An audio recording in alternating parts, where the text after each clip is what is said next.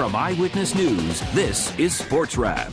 Hi, we're the Coventry High School cheerleaders, and welcome to the Friday Night High School Football Wrap.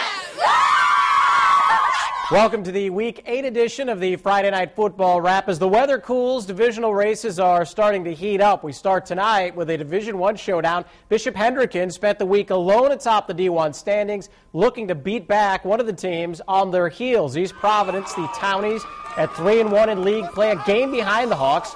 Also trailed Hendricken in the game, 10-zip at the half. Opening possession of the third, facing third down, looking deep, passes Isaac Conte. Almost picks it off. The first of many Conte highlights on this night. Ensuing drive, Conte breaks it outside, 7 yards, first down. A couple plays later, they go to the other side. Option. Conte again picking up a big chunk.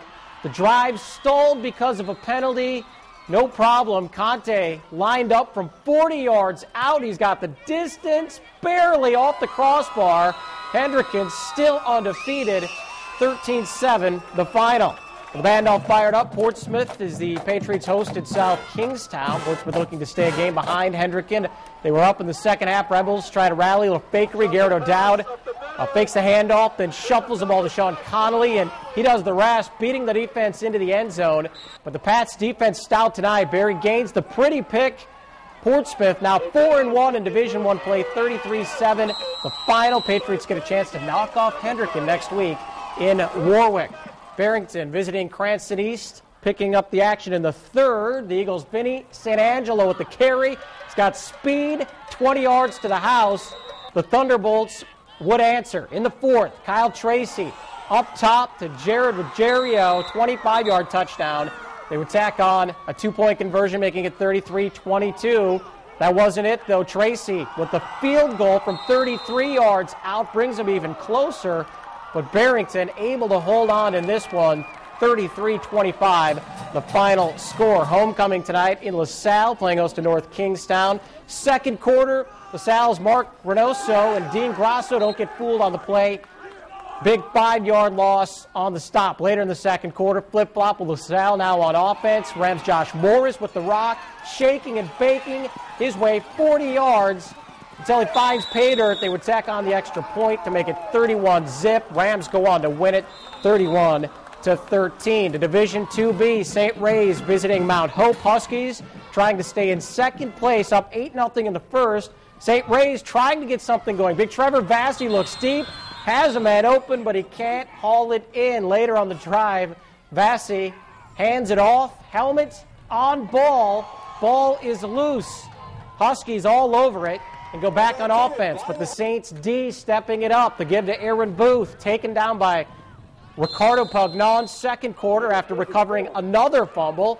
Huskies give one right back. The screen pass, Trey Jones, picked off by Ben Pillsbury. St. Ray's picks up a big road victory, 20-16, the final score. Well, we're just getting started on the Friday Night Football Wrap. We'll head to Division II. Hi, we're the Portsmouth High School cheerleaders. Stick around for more of the Friday Night High School Football Wrap. Division II, 3 and 4 for some good key matchups with playoff implications, and we'll jump over the border to Massachusetts. Two neighbors getting together on the gridiron. Stick around. We'll be back after this.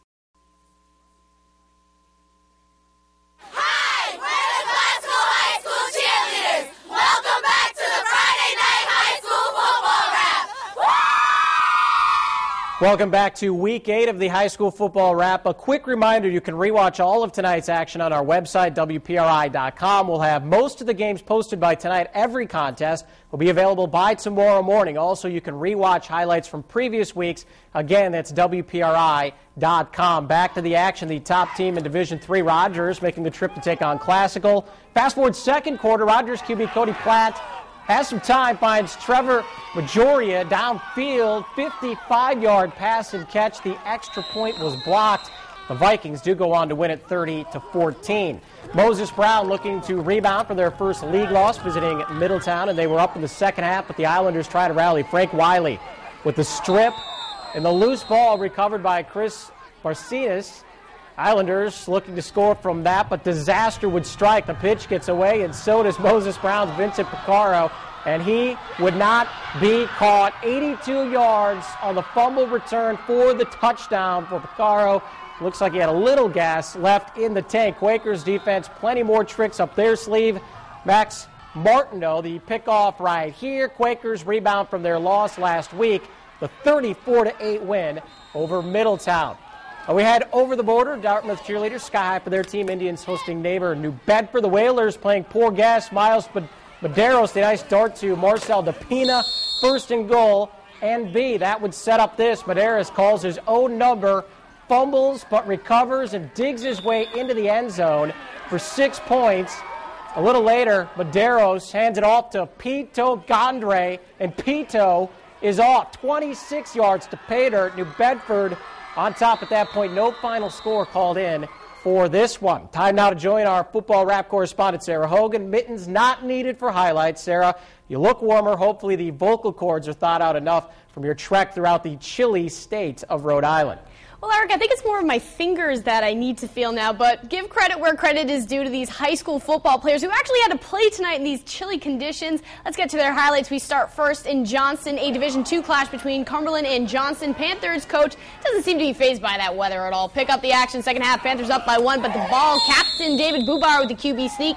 He gets into the end zone. Johnston up 14-7. Later in the third quarter, Panthers looking for a little bit more insurance. This time, Bubar goes to Brett Simis on the outside, who sprints his way through 8 yards for the key touchdown there, 21-14. But Cumberland not going down without a fight. Less than 5 to go in the game. Captain Mike Hayes hands it off to Thomas Carroll, and Thomas barrels his way through to get the Clippers back within a touchdown. But on the ensuing onside kick, Johnson recovers the ball. They win it at home, 21-14 over Cumberland. Next up, another Division II showdown between Coventry and Shea. First half action, Raiders with the ball. QB Adelson De Silva on the run, throws it away. Zach St. Pierre with the interception coming up here. And the ball, though, would get knocked loose. Bunch of Oakers are there to fall on it, however, as they take over possession. First and goal, Oakers capitalize. QB sneak, Michael Fisk punches it through for the score. 7-0 Oakers, but they are not finished yet. In the second quarter now, this time Fisk gives it to Captain Dallas Bloom. With a name like that, you know he's going to be on the highlight reel. Dallas finds his hole and bursts through like a rocket. 50-yard touchdown run, and the Oakers go up 13-0. They go on to win this by a score of 26-7. Next up, Division IV showdown. One town over, Central Falls, playing host North Providence. First quarter, Warriors threatening. Steven Vasquez hands it off to Captain Jose Peraza, who does the rest. 5-yard push into the end zone for the Warriors' first TD of the game. 6-0 the score, but Warriors not done. Still in the first, Steven Vasquez with the QB keeper, and what a keep it was, zigging and zagging his way 40 yards for the TD, and the Warriors have the 12-0 lead, but the Cougars fighting back on the return. Special play on special teams by Samuel Odukoya. I think this is a play of the night candidate, right, Eric? Sam is out of here, taking it 70 yards to the house. North Providence gets within a touchdown. Cougars eventually go on to win, however, 20-12 over CF. Eric, back to you. Thank you much, Sarah. Coming up next.